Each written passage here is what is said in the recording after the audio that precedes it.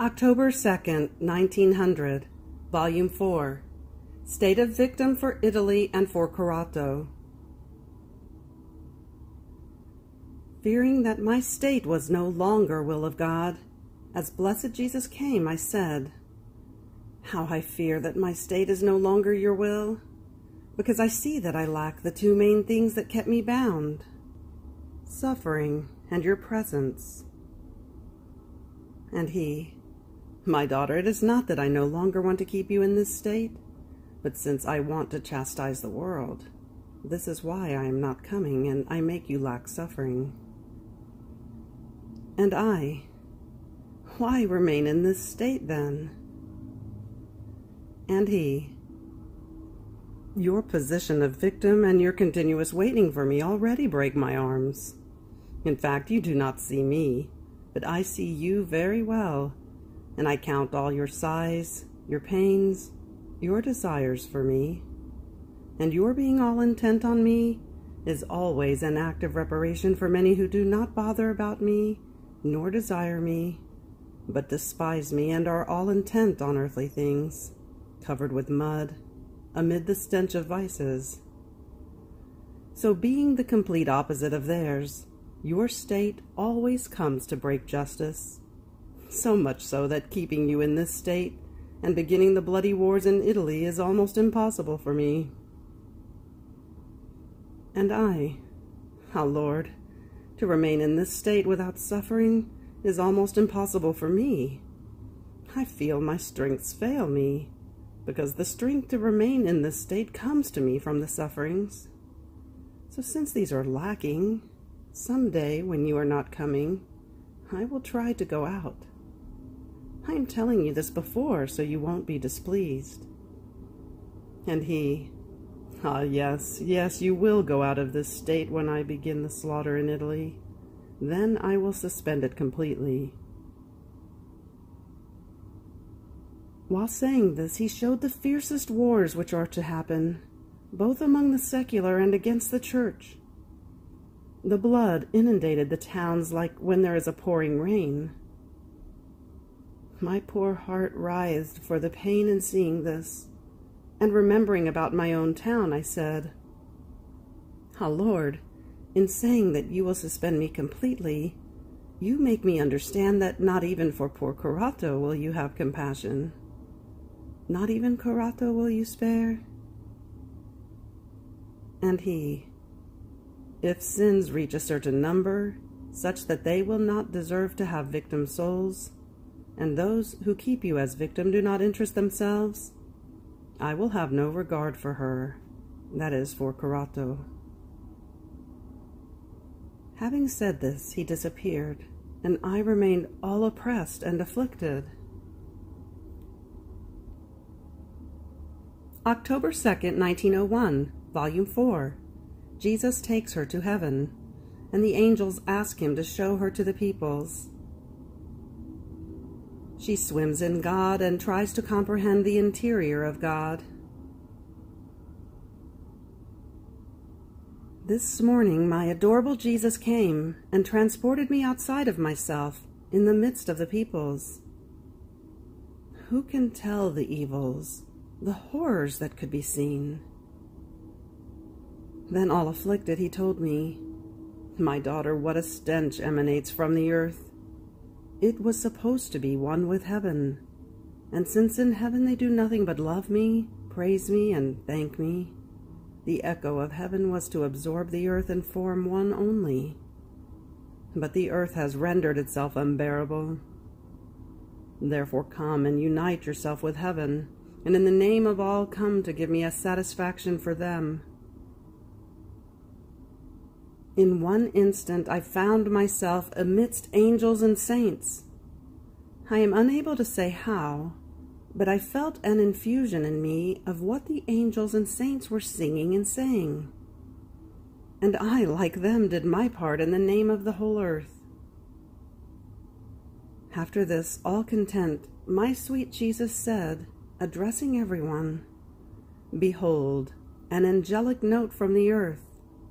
How satisfied I feel." And while saying this, almost to repay me, He took me in his arms. He kissed me and kissed me over and over again, showing me to the whole celestial court as an object of his dearest satisfactions.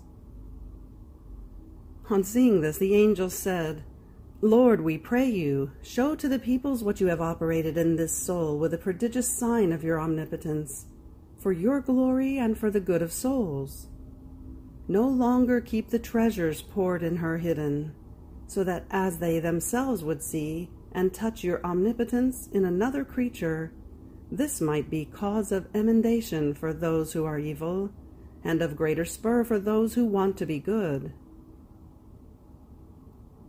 On hearing this, I felt myself caught by a fear, and annihilating myself completely, to the point that I saw myself like a tiny little fish, I threw myself into the heart of Jesus, saying, "Lord, I want nothing but you, and to be hidden in you.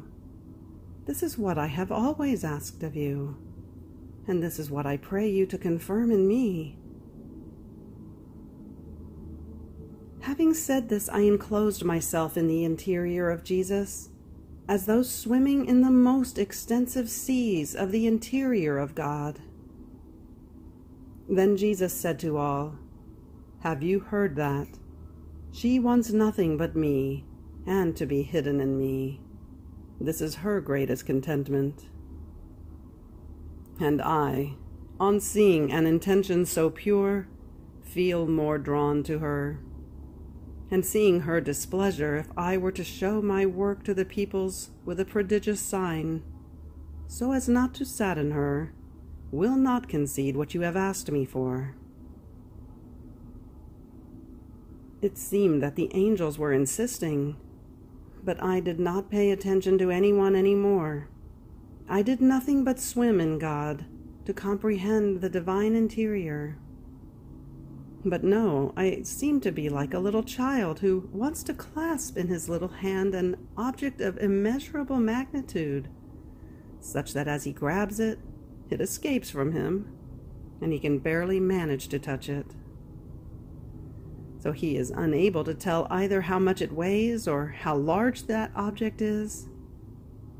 Or like another child who, not knowing all the depth of the studies, says with yearning that he must learn everything in a short time, but he can barely manage to learn the first letters of the alphabet. In the same way, the creature can say nothing but this: "I have touched it. It is beautiful. It is great. There is no good it does not possess." But how beautiful is it? How much greatness does it contain? How many goods does it possess? This I am unable to tell. That is, of God she can tell the first letters of the alphabet, leaving the whole depth of studies behind. So even in heaven, my dearest brothers, angels, and saints, being creatures, do not have the capacity of comprehending their Creator in everything. They are like many containers filled with God, which, if one wants to fill them more, overflow outside. I believe I am speaking much nonsense. Therefore I stop here.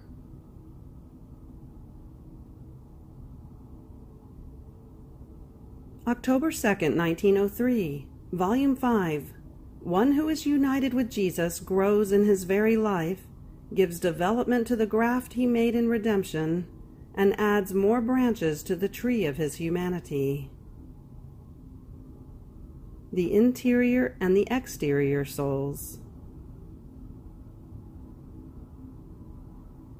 As I was in my usual state, all embittered and afflicted, and almost dazed because of the privation of my adorable Jesus, not knowing myself where I was, whether in hell or on earth, I just barely saw him like a flash that escapes, saying, "One who is on the path of virtues is in my very life, and one who is on the path of vice is in contradiction with me."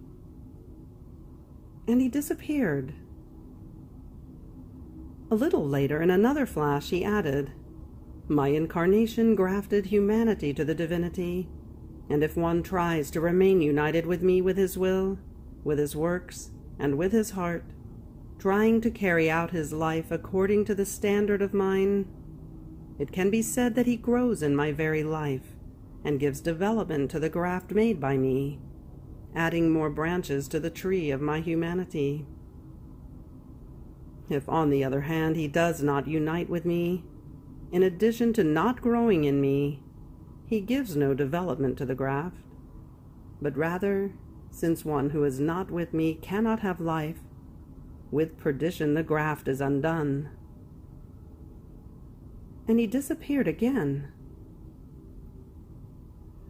After this I found myself outside of myself, inside a garden in which there were several rose bushes, some nicely bloomed, in the right proportion, almost half closed, and others with petals falling off, to the point that a slight movement was enough to prune them, leaving just the stem of the rose naked.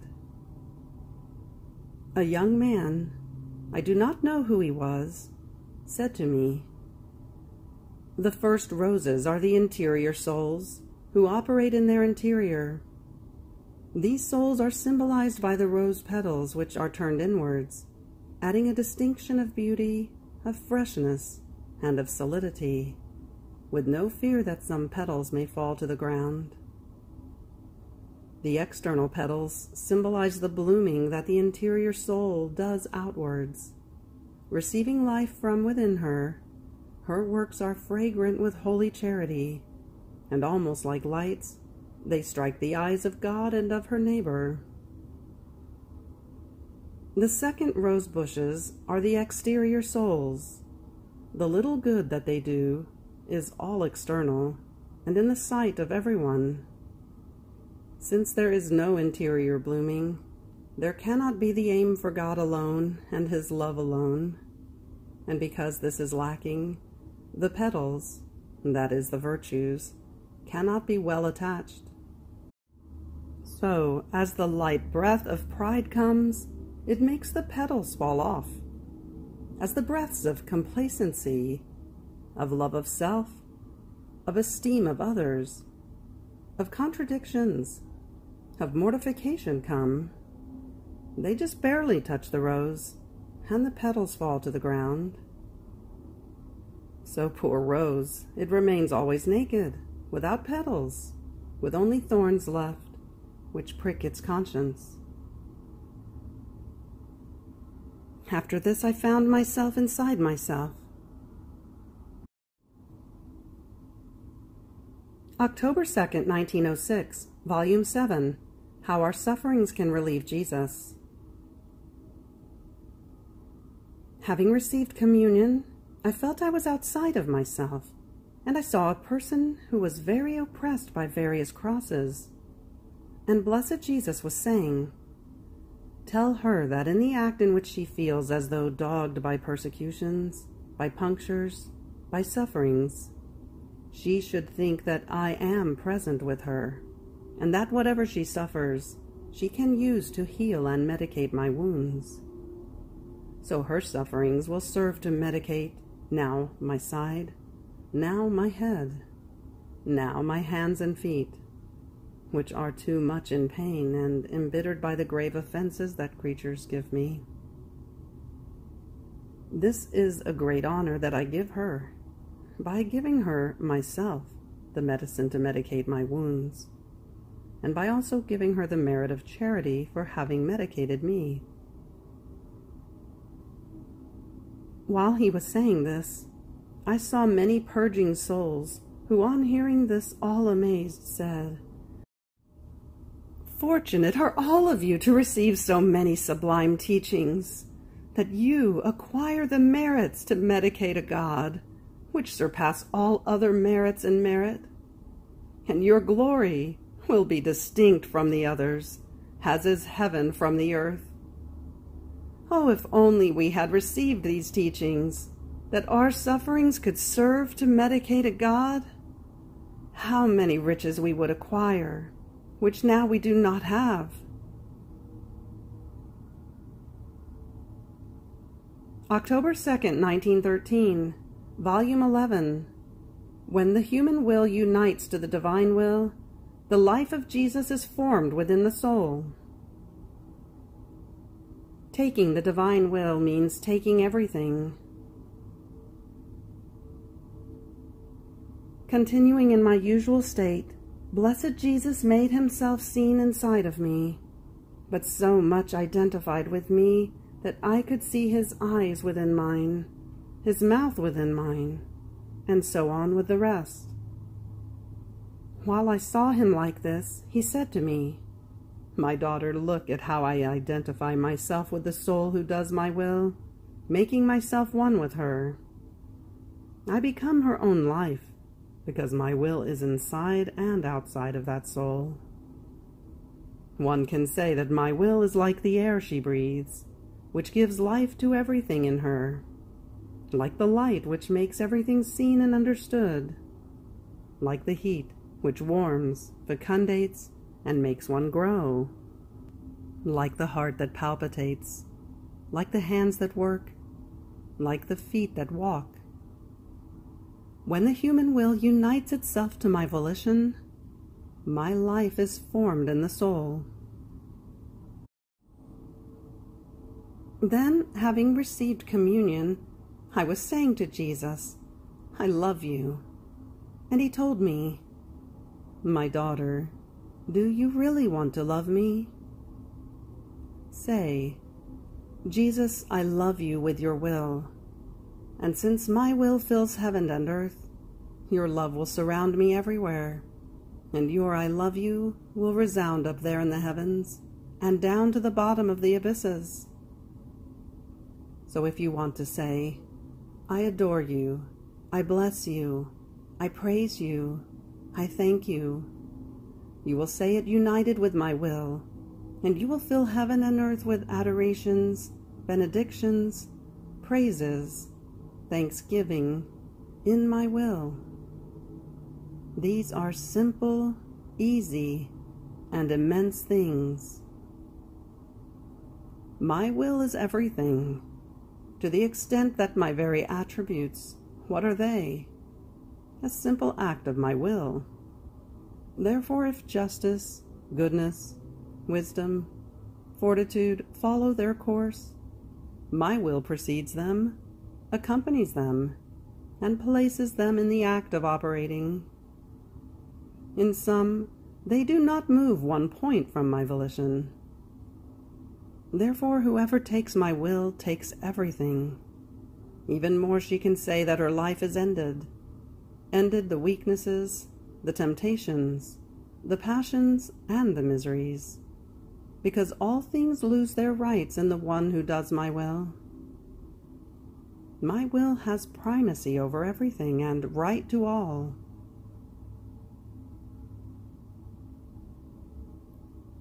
October 2nd, 1915, Volume 11, Sins Attract Chastisements.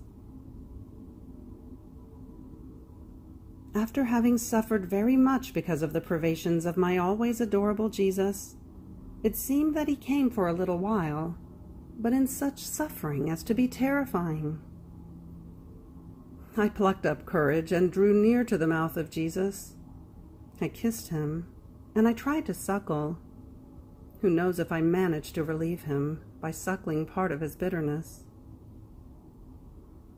To my surprise, I was able to draw some bitterness out of him, which other times I did not manage to do. But Jesus was in such suffering that it seemed as if he didn't realize it.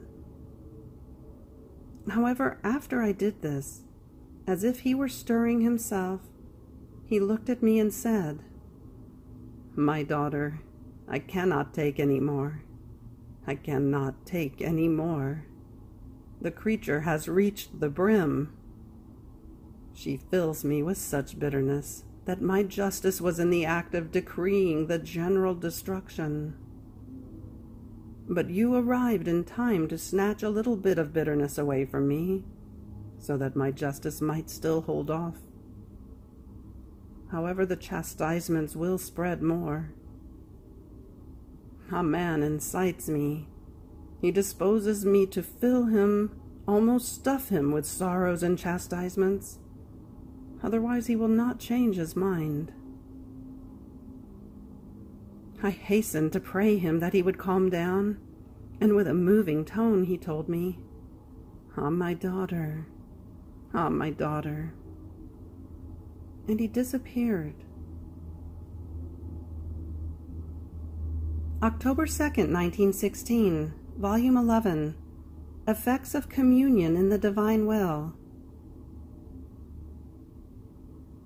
This morning I received communion in the way Jesus had taught me, that is, united with his humanity, his divinity, and his will.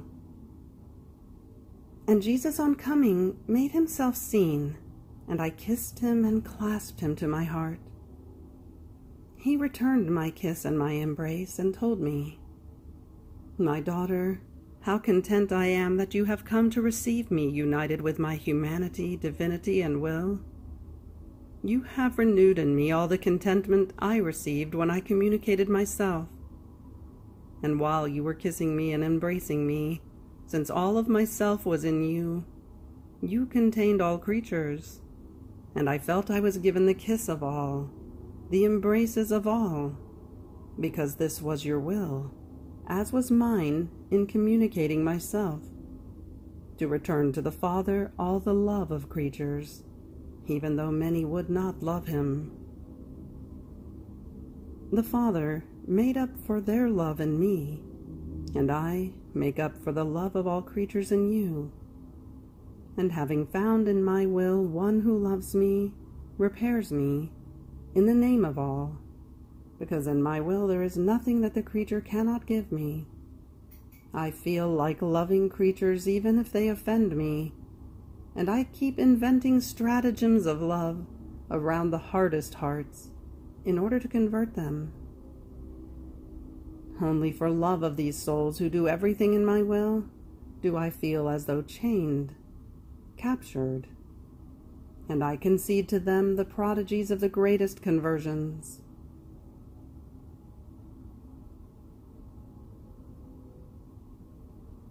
October 2nd, 1924, Volume 17, Effects of the Adoration of the Power of the Father, of the Wisdom of the Son, of the Love of the Holy Spirit, done with the Divine Will. I felt all embittered because of the privation of my sweet Jesus. Oh, how much harder and more bitter my exile becomes, without the one who forms my life. And I prayed him to have compassion for me, and not to leave me at the mercy of myself. Now while I was saying this, my beloved Jesus made himself seen, as he was squeezing my heart tightly with his hands, and then binding me all with a little rope of light, but so tightly as to prevent me from making the slightest movement. Then he laid himself within me, and we suffered together. In the meantime, I felt I was being transported outside of myself, toward the vault of the heavens, and I seemed to meet the Celestial Father and the Holy Spirit. And Jesus, who was with me, placed himself between them, and placed me on the lap of the Father, who seemed to be waiting for me with so much love that he pressed me to his womb, and identifying me with his will, communicated his power to me. So did the other two divine persons, with wisdom and with love. But while they communicated themselves to me, one by one then, they all became one, and I felt I was being infused with, altogether, the will of the power of the Father, the will of the wisdom of the Son, and the will of the love of the Holy Spirit. But who can say all that I felt as being infused in my soul?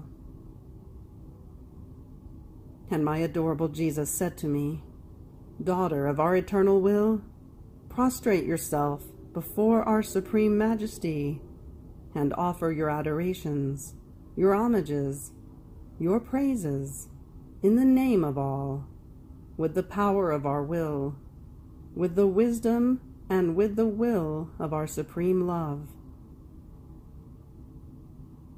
In this way, we will feel in you the power of our will adoring us, the wisdom of our will glorifying us, the love of our will loving us and praising us.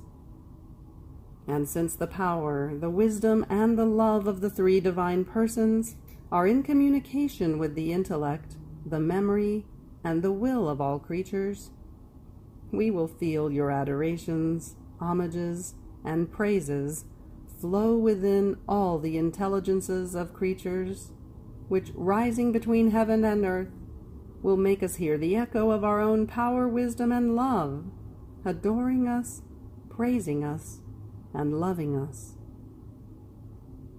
Greater adorations, more noble homages, love and praises more divine, she cannot give us.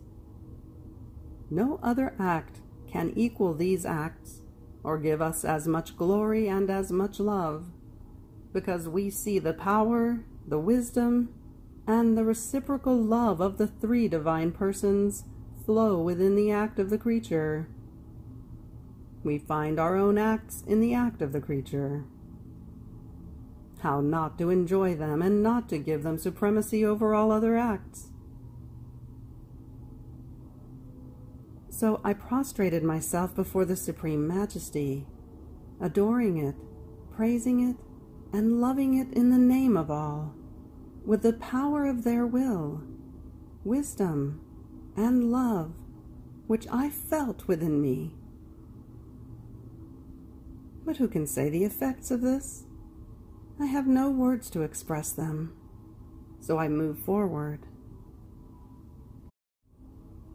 Then afterwards I received Holy Communion, and I was fusing myself in the will of my highest good Jesus, in order to find in it all of creation, so that no one might miss the roll call, and together with me, all may prostrate themselves at the feet of my Jesus in the sacrament, to adore him, to love him, to bless him, and so forth. But while I was doing this, I felt somehow distracted in trying to find all the created things in his divine will, so that one and with all might be the love, the praises, the adorations to my Jesus. And Jesus, in seeing me as though entangled, gathered all of creation onto his lap and said to me, "My daughter, I placed all of creation on my lap, that it may be easier for you to find and call everyone together with you, so that not one thing which came from me may not give me, through you, the return of love and adoration which befits me, as things which belong to me. I would not be fully content in you if any of them were missing. In my will, I want to find everything in you." Then it became easier for me to find and call all of creation together with me, so that all might praise and love my highest good Jesus. But oh, marvel! Each created thing contained a distinct reflection and a special love of Jesus. And Jesus received the return of his reflections and of his own love. Oh, how content was Jesus! But as I was doing this, I found myself inside myself. October 2nd, 1926, Volume 20. How the generations are linked to one another, and therefore there are some that pray, some that receive, and some that possess. How Jesus gives according to our dispositions. His word is a new creation. How in heaven there are no secrets.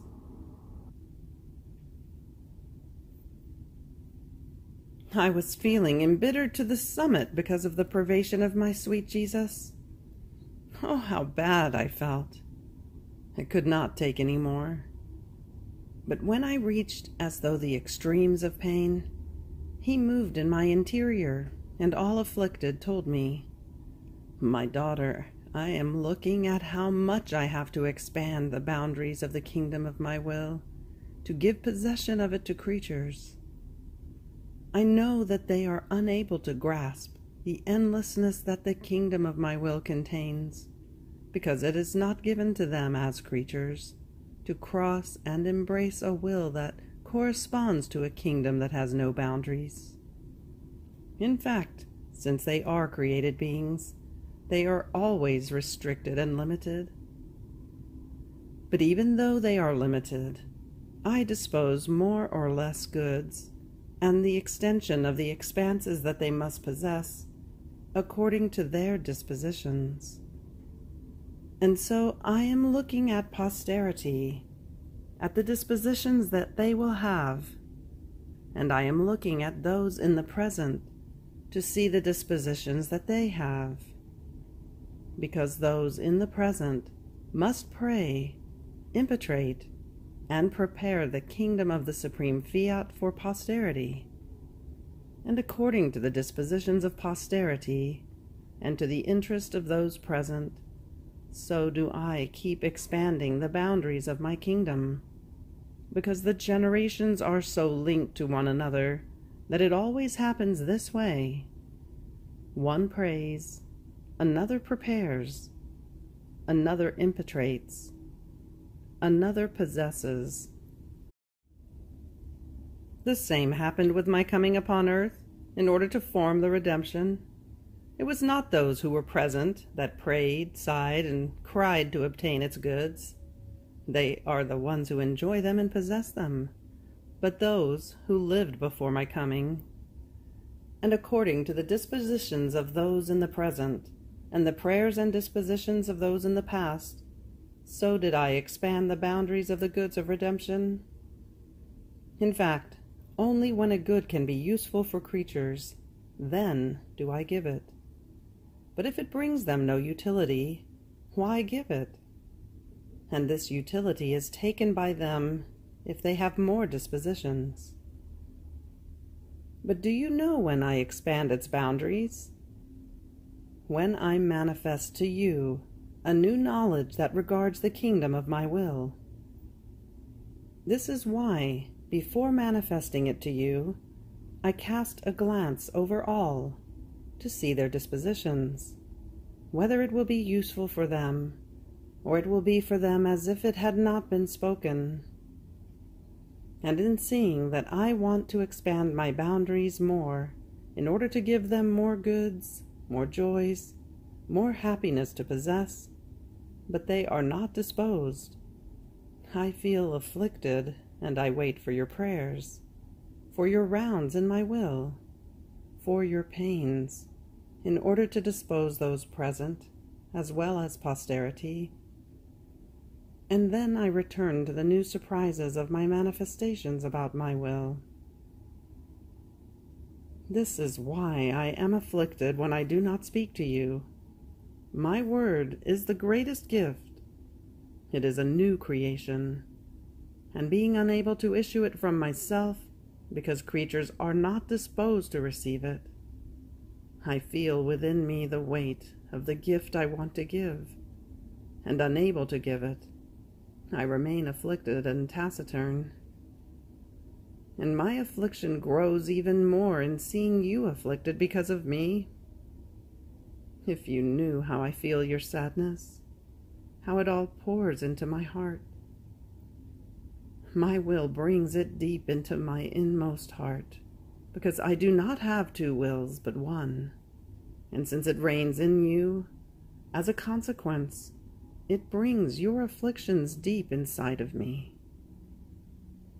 Therefore pray, and let your flight be continuous in the supreme Fiat, that you may impetrate that creatures would dispose themselves, and I may return to speak once again. Having said this, he kept silent, and I remained more afflicted than before. I felt all the weight that Jesus felt because of the lack of dispositions of creatures. I felt as if Jesus would no longer speak to me for now. But Jesus, wanting to cheer me from my affliction, and also cheer himself, told me, "My daughter, courage! Do you think that everything that passed between me and you will be known? No, my daughter. I will make known what is necessary, what regards the kingdom of the supreme Fiat. Or rather, I will be even more generous compared to what creatures will take of this kingdom of mine, to give them free field in order to advance more and more, so as to let them expand their possession in the supreme Fiat, that they may never say, "Enough, we have no place else to reach." No, no, I will use such abundance that man will always have something to take, and to extend his journey. But in spite of such abundance, not everyone will know our secrets, just as not everyone knows what passed between me and my mamma, in order to form the kingdom of redemption. The surprising graces, the innumerable favors, they will know them in heaven, where there are no secrets, while on earth they have known only what I gave in superabundance for their good. So I will do with you. If I looked, it was for those who want to come to live in the kingdom of my will. But for you, for the little daughter of my will, for the one who has formed this kingdom together with me with so much sacrifice, will my love ever be able to say enough, or deny my word to you, or not pour in you the continuous flow of my graces? No, I cannot, my little daughter.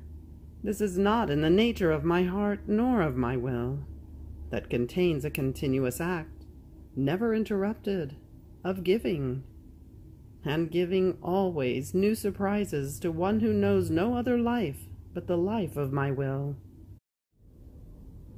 If you see me taciturn, it is not because of you, because between me and you there is no need of words in order to understand each other. To see each other is to understand each other. I pour all of myself in you, and you in me, and in pouring myself, I pour new graces in you, and you take them, because what is necessary for you, who must be the primary cause in order to form the kingdom of the eternal Fiat, will not be necessary for those who only have to live in it. With you, it is not only about living in it, but about forming it. Therefore your Jesus must abound very much with you, to give you the raw materials for the formation of a kingdom so holy. This happens also in the low world. One who must form a kingdom has need of many means, of many raw materials, while one who must form only one city needs much less, and one who only moves to live in it, with very few means can live in this city. The sacrifices that one who has to form a kingdom must make are not necessary for those who come to the decision of wanting to live in that kingdom. Therefore, I just want you to work in the formation of the kingdom of the supreme Fiat, and your Jesus will take care of all the rest. October 2nd, 1927, Volume 23. How Adam was the holiest one before he sinned. Fullness and totality of goods of the acts done in the divine will. How they extend to all. The pupil of the eye invested by the sun. The creature in the divine will lends herself as matter and hides her creator.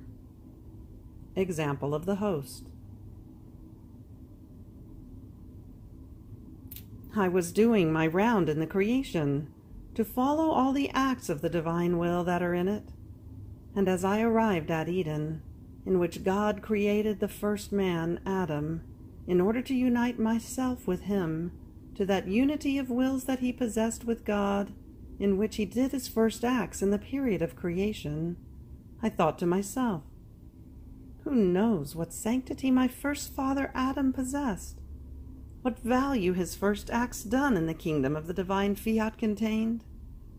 And how can I impetrate a kingdom so holy upon earth again, as I am the only one occupied with obtaining a good so great. But while I was thinking of this, my always lovable Jesus came out from within my interior, sending rays of light, and that light converted into words, and he told me, "My daughter, firstborn daughter of my will, I want to reveal to you as daughter of my will the sanctity of he who possessed the kingdom of my divine fiat. At the beginning of creation, this kingdom had its life, its perfect dominion, and its complete triumph. So it is not completely foreign to the human family, and because it is not foreign, there is all the sure hope for it to return again into their midst to reign and dominate.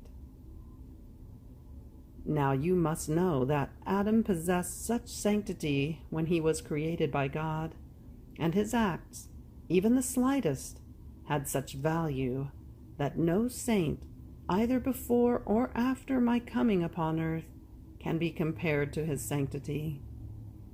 And all of their acts together do not reach the value of one single act of Adam, because in my divine will he possessed the fullness of sanctity, the totality of all the divine goods. And do you know what fullness means? It means to be filled to the brim, to the point of overflowing with light, sanctity, love, with all the divine qualities, in such a way as to be able to fill heaven and earth, over which he had dominion, and through which his kingdom extended. Therefore, each one of his acts done in this fullness of divine goods had such value that no one else, as much as he might sacrifice himself, suffer, and do good, but does not possess the kingdom of my will and its total dominion, can be compared to one alone of these acts in the kingdom of my will.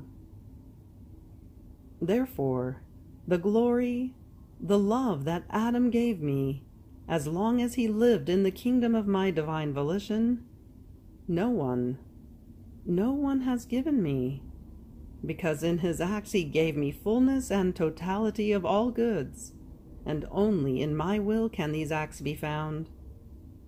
Outside of it, they do not exist. Therefore Adam had his riches, his acts of infinite value, that my eternal will communicated to him before the divinity, because in creating him, God had left nothing empty within him, but everything was divine fullness, as much as a creature could contain. And when he fell into sin, these acts, these riches of his, this glory and perfect love that he had given to his Creator, were not destroyed. On the contrary, it is by virtue of them and of his operating done in my divine fiat that he earned the redemption. No one who had possessed the kingdom of my will, even for a short time, could not remain without redemption. One who possesses this kingdom enters into such bonds and rights with God, that God himself feels with him the strength of his own chains that bind him, and he cannot get rid of him. Our adorable Majesty with Adam was in the same condition as a father who has a son who has been for him the cause of many conquests, of great riches, of incalculable glory. There is nothing the Father possesses in which he does not find the acts of his Son. He feels the glory and the love of his Son resound everywhere. Now to his misfortune, this Son falls into poverty. Can the Father ever not have compassion for his Son, as he feels everywhere and in every place the love, the glory, the riches with which his Son has surrounded him? My daughter, by living in the kingdom of our will, Adam had penetrated into our boundaries that are interminable, and he had placed his acts, his glory, his love for his Creator everywhere. And as our child, with the acts he emitted, he brought us our riches, our joys, our glory and love. His echo resounded in our whole being, as ours did in his. Now, in seeing him fallen into poverty, how could our love bear not having compassion on him, if our divine will itself lovingly waged war on us and pleaded for he who had lived in it? Do you see, then, what living in my divine will means? Its great importance? In it there is fullness of all divine goods and totality of all possible and imaginable acts. The soul embraces the whole of the divine being. She is in my will like the eye before the sun, that remains all filled with its light. And while the whole sun is reflected in the pupil of the eye, its light remains also outside of it, investing the whole person and covering the earth without departing from within the pupil. And while its light remains in the eye, it would want to bring the pupil into the sun, to let it go round the earth with itself, to let it do what the light does, and receive its acts everywhere as attestation of love and glory. This is an image of the soul who lives in my will. My will fills her with such fullness as to leave no empty space within her. And since she is incapable of possessing the whole divine immensity, it fills her for as much as the creature can contain, and without separating from her, it remains outside of her, bringing the pupil of the will of the soul into the endlessness of its light, to let her do what my divine will does, and receive the requital of her acts and of her love. O power of my divine fiat, operating in the creature, who, letting herself be invested by its light, does not refuse its dominion and its kingdom. And if Adam deserved compassion, it was because the first period of his life was in the kingdom of the divine will.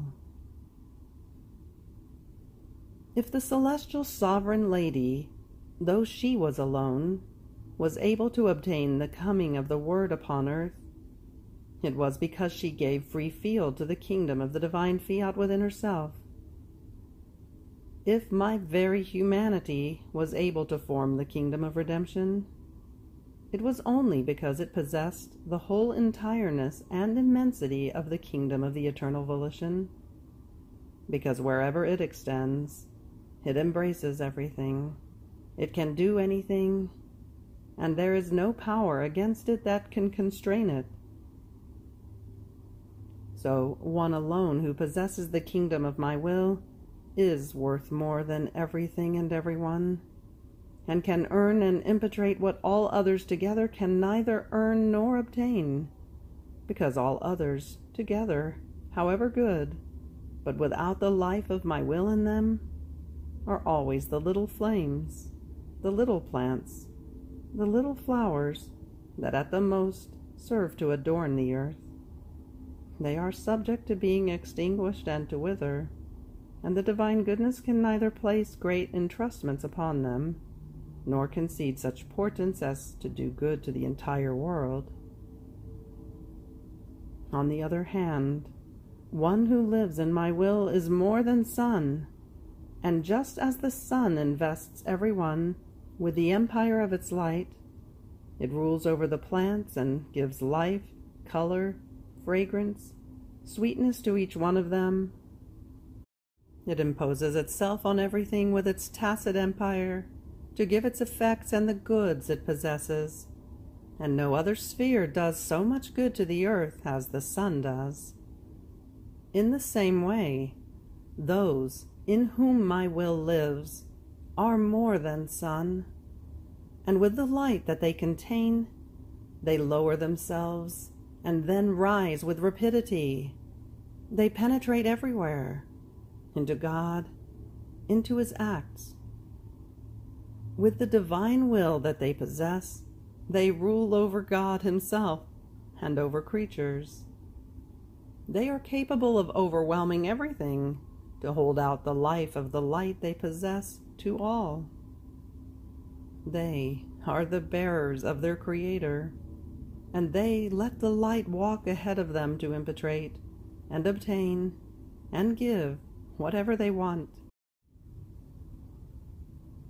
Oh, if creatures knew such a great good, they would compete among themselves, and all passions would change into passion of light for living only and always in that divine fiat that sanctifies everything, gives everything, and rules everything. My poor mind continued to wander in the divine volition, and it marveled at the sublimeness, fullness, and totality of the acts done in it. And my beloved Jesus, moving in my interior, added, "My daughter, let your marvel cease. The living in my divine fiat is to operate in it. It is the transfusion of the Creator into the creature, and there is an infinite distance between the divine operating and the operating of the creature alone. She lends herself to her God as matter, to let him operate great things, just as the matter of light lent itself to the divine fiat in creation, to let it form the sun, the heavens, the stars, the sea, all matters in which the supreme fiat resounded, and it manufactured the whole creation. A prodigy of it is the sun, the heavens, the sea, the earth, that were vivified and animated by the fiat, perennial and enchanting display of what my will knows how to do and can do. It happens with the soul, as with the accidents of the host, that though being matter, lends itself to let itself be animated by my sacramental life, as long as those same words spoken by me in instituting the most holy sacrament are pronounced by the priest. Those were words animated by my fiat that contained the creative power, and this is why the matter of the host undergoes the transubstantiation of the divine life. One can pronounce as many words as one wants over the host, but if they are not those few words established by the fiat, my life remains in heaven, and the host remains the wretched matter that it is. So it happens with the soul. She can do, say, suffer what she wants, but if my divine fiat does not run inside of them, those are always finite and wretched things.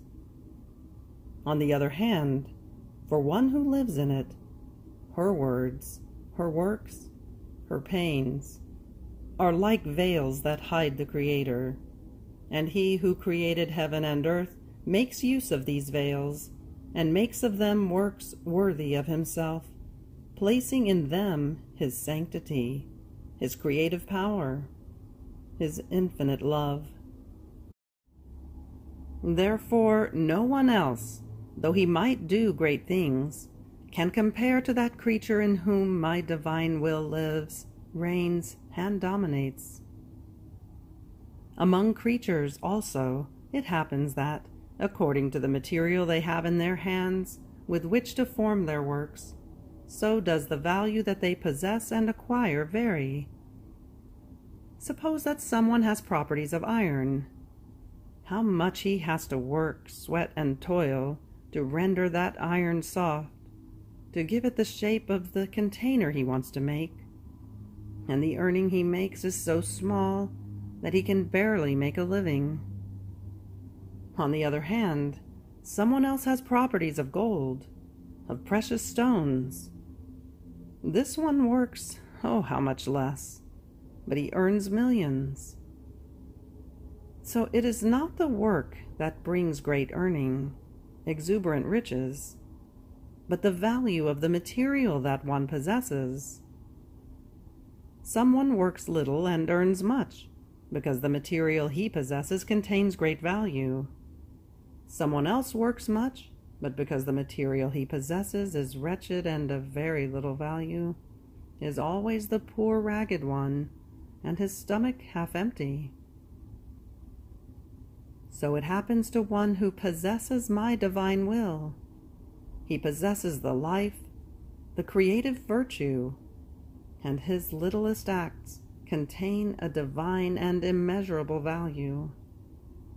Therefore no one can equal his riches. On the other hand, one who does not possess my will as his own life is without life, and he works with the material of his own will, and therefore he is always the poor ragged one before God, and he is empty of that food that forms in him the fiat voluntas tua on earth as it is in heaven.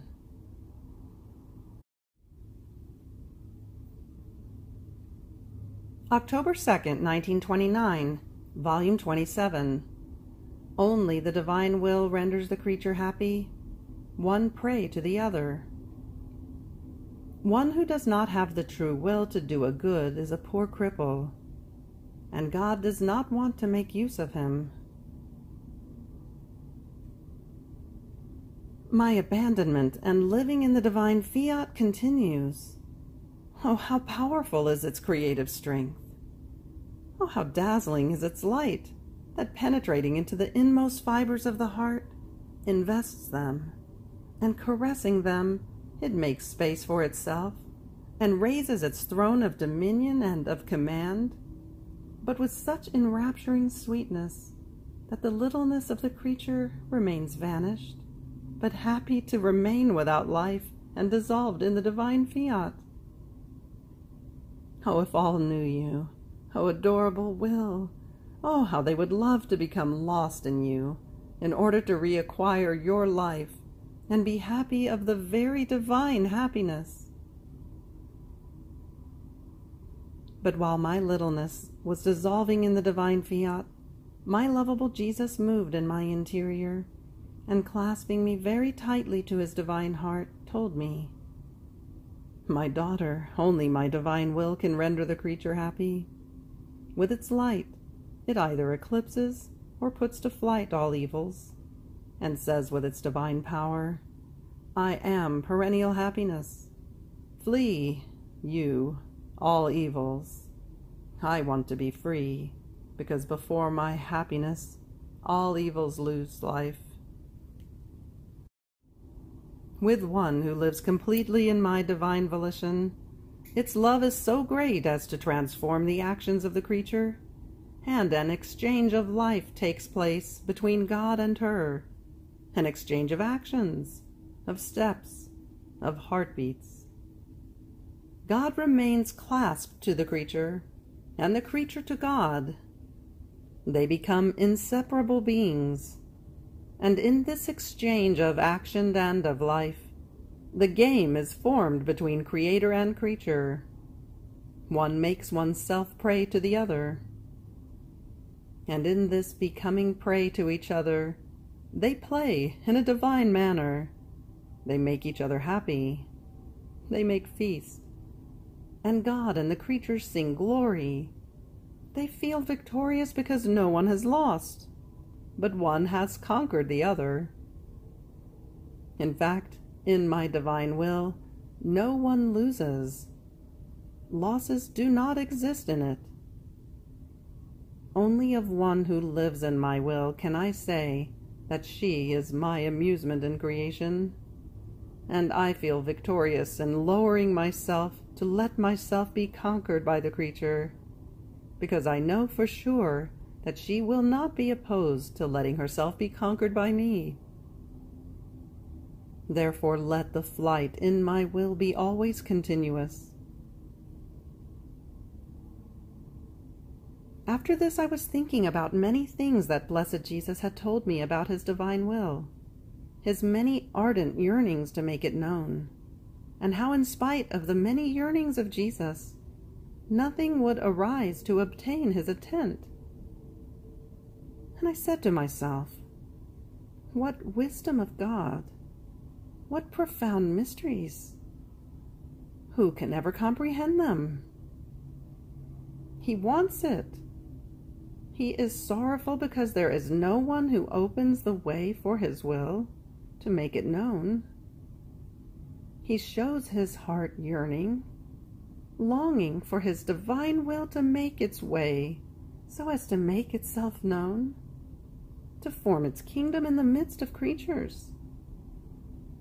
And then, as if he were an impotent God, the ways are barred, the doors are closed, and Jesus tolerates, and with invincible and unspeakable patience, he waits for doors and ways to open, and he knocks at the hearts in order to find those who will be the ones who will occupy themselves with making his divine will known.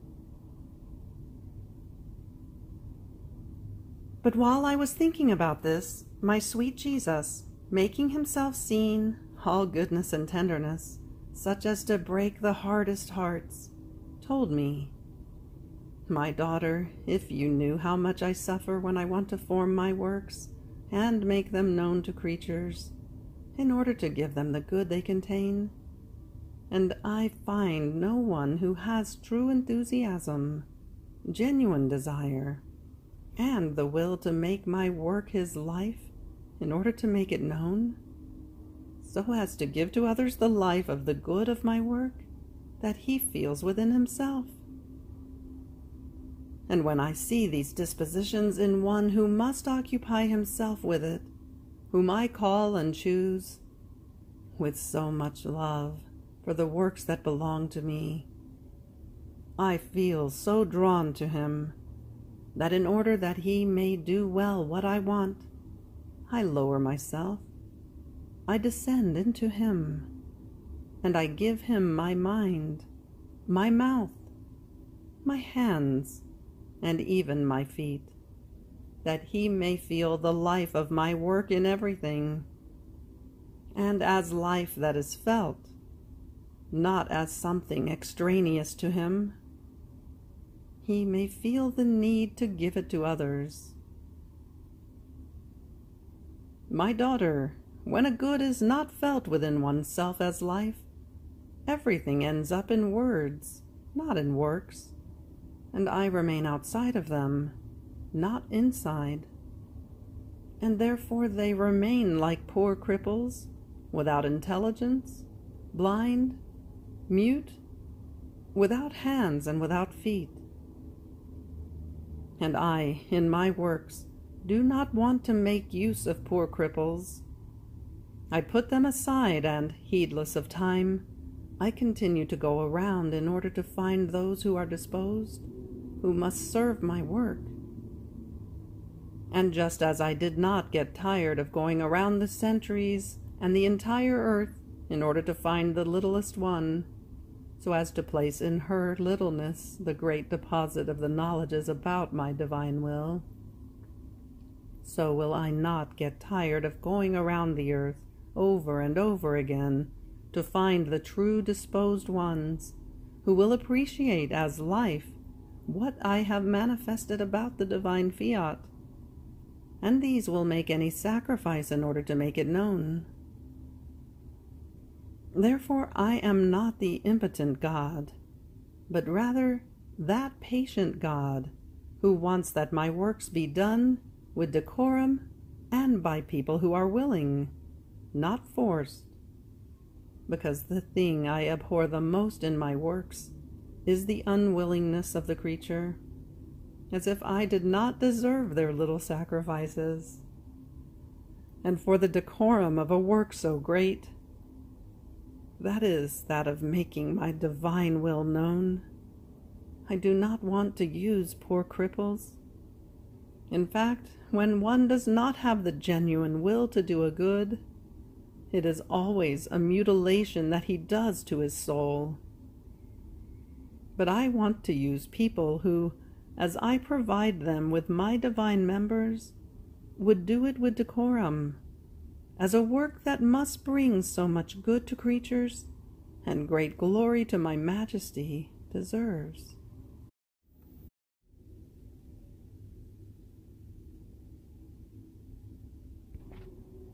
October 2nd, 1938, Volume 36. How the Kingdom of the Divine Will is a Decree that must come on earth. How it has to sweep the earth. The Queen of Heaven prays and cries. The divine will is like the lymph for the plants.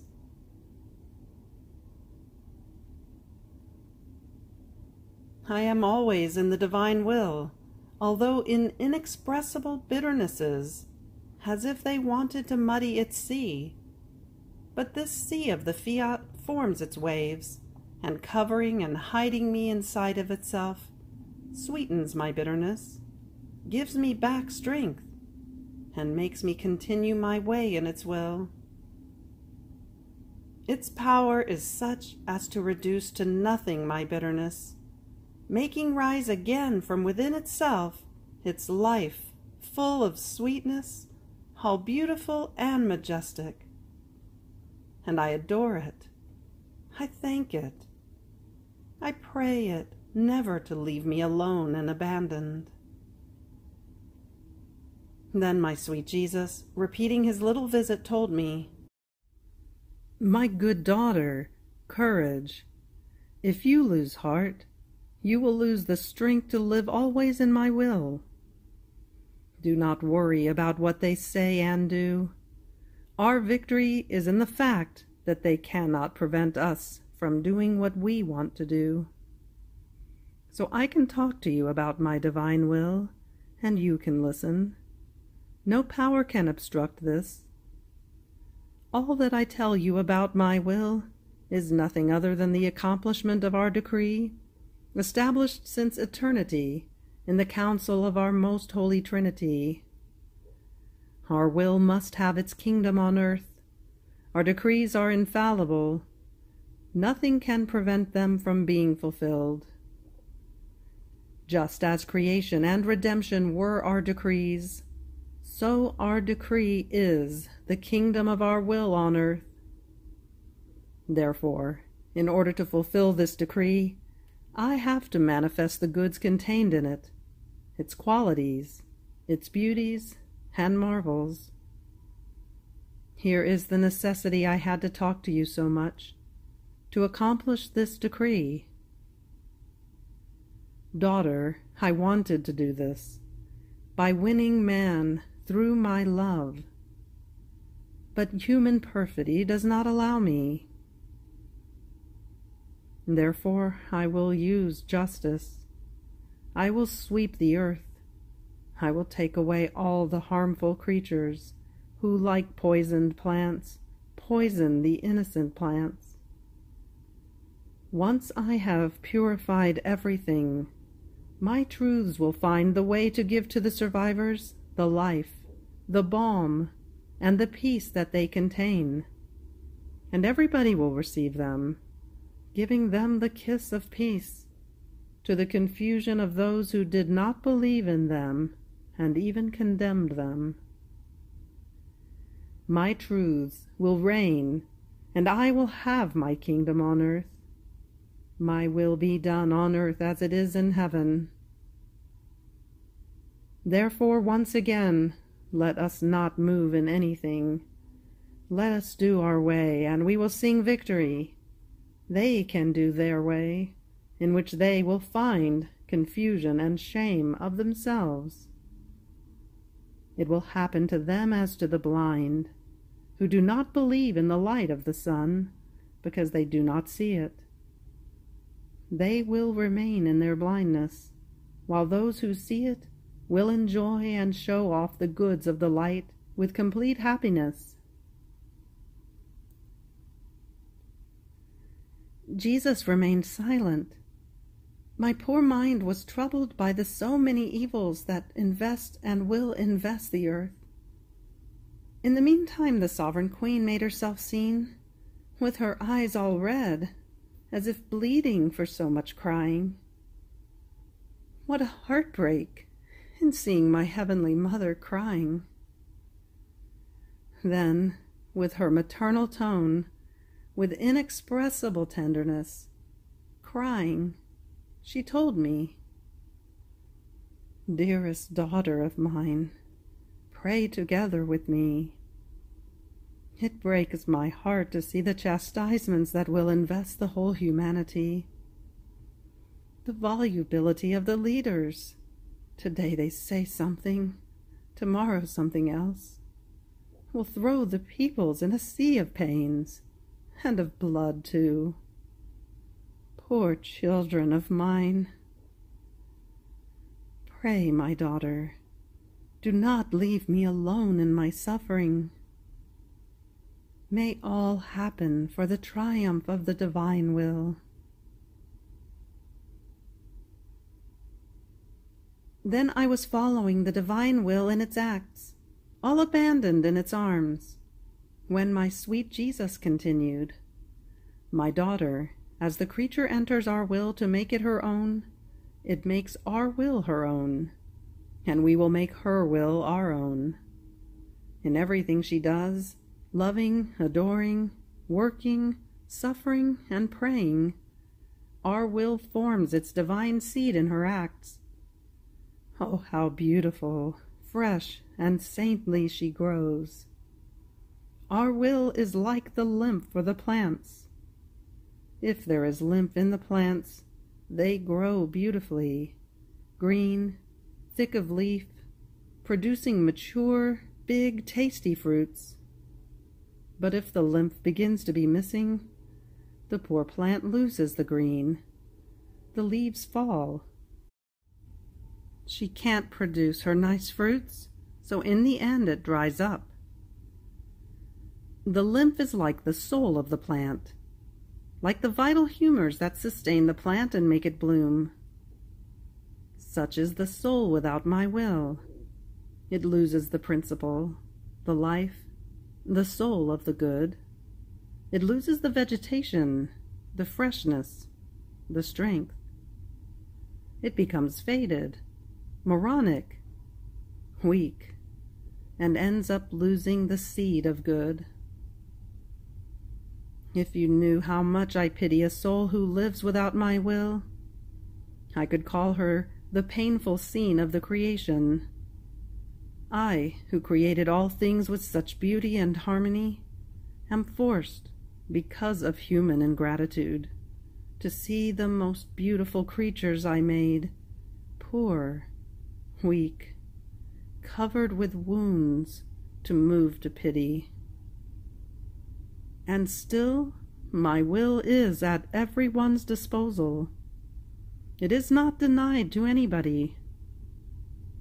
Only those who reject it, who ungrateful, do not want to know it, voluntarily deprive themselves of it.